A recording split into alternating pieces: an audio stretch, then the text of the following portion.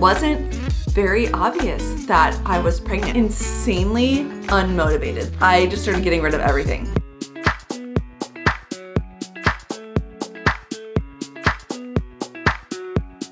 My name is Jessica Johnson and welcome to my channel. I'm gonna give you a week-by-week breakdown of the symptoms that I experienced during my first trimester. While I'm thinking about it, if you could go ahead and subscribe to this channel so you can get more content just like this. So let's start from the beginning. Now, when we were trying to conceive and I was constantly hoping that I was pregnant, I always thought to myself, you know what, when I'm pregnant, I'm just gonna know. I'm sitting here symptom spotting, trying to figure out if I'm pregnant, and I know when it happens that I'm just like gonna know. It's gonna be super obvious. Like I literally would tell myself that all the time. Guess what? For me, I was wrong. It wasn't very obvious that I was pregnant. In TV shows, they always depict that the woman starts feeling sick and that she's throwing up and that's like her very first symptom. Nope, it was not the case for me, and it was pretty much not the case throughout my entire first trimester. It might be true for some people, but it was not for me. So believe it or not, one of my very first symptoms of pregnancy was actually insomnia. This is one of my very first symptoms before I really found out that I was pregnant. And I was like, this is weird and super abnormal for me. My boobs were also still sore and I was late on my period, so both of those things were a little bit odd. And my favorite food in the entire world is steak. And we made steak that week and I remember thinking, it just wasn't as satisfying as it normally is for me.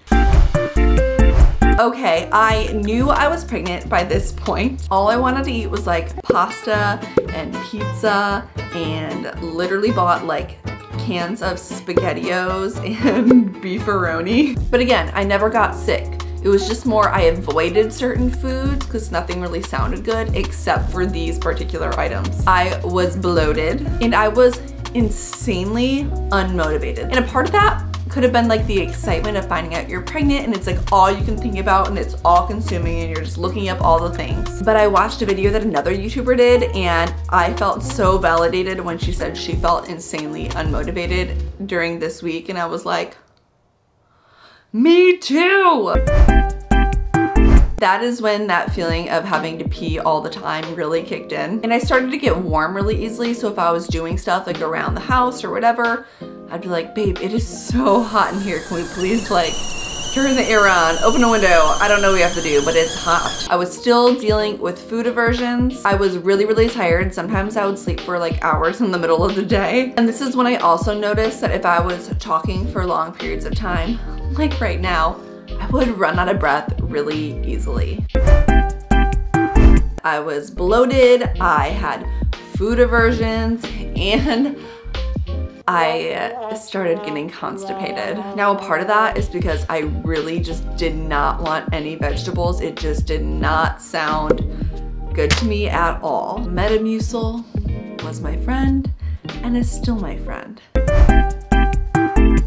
All those things still. I really wanted like sour stuff. So my husband literally went out and bought me sour Skittles, like Sour Patch, and I still didn't really want vegetables. But praise the Lord, I still was not sick. I was waiting for it to happen and I was like, I'm fine. Really, the only major change that I noticed was I was just feeling really full all the time. And I would get like full faster after I ate, probably because of the constipation. And I was still like, on vegetables. Insomnia was a big thing for me, but what's annoying is that I would be really tired earlier in the day. But then when it was actually time to sleep at night, I was like, I can't sleep. I felt like I was peeing all night long. My boobs were also still getting more and more sore, and I was getting tired even earlier in the evenings. Also, a mixture of weeks 10 and 11, I definitely noticed that if I let myself get too hungry, I would feel really weird. I wouldn't necessarily think that I'm going to barf, but it made me feel really weird. I did not feel good, maybe a little nauseous, but not to the point where I was like ready to like bleh. I'll run out of breath just trying to talk. I'd be super gassy. I had to pee all night long. And right around this week is when all of a sudden it really started to hit me. I have a baby on the way. So even the sight of clutter in my house, I was like, oh my gosh, oh my gosh. Oh my gosh. I just started getting rid of everything. I just started cleaning and cleaning and cleaning and cleaning and literally just like donating everything I owned. I'm currently still going through that. Apparently that's called nesting. My sex drive also really increased during week 11 too and onwards.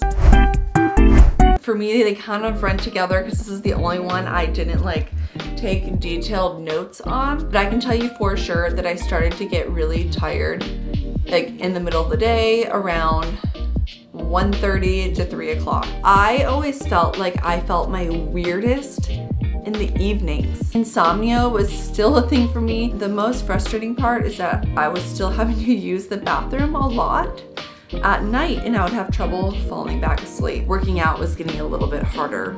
I would be running out of breath quicker when doing easy workouts. And I know it's not really a symptom, but I think I just kind of underestimated like just the mental strength it was gonna take just watching your body change pretty quickly. I'm super excited about the blessing in my belly, but there's a very real aspect of learning to appreciate your new body. Anyways, that is my first trimester recap. I hope this video has been helpful to some of you out there. Please give it a thumbs up if you like this kind of content and don't forget to subscribe. See you next time.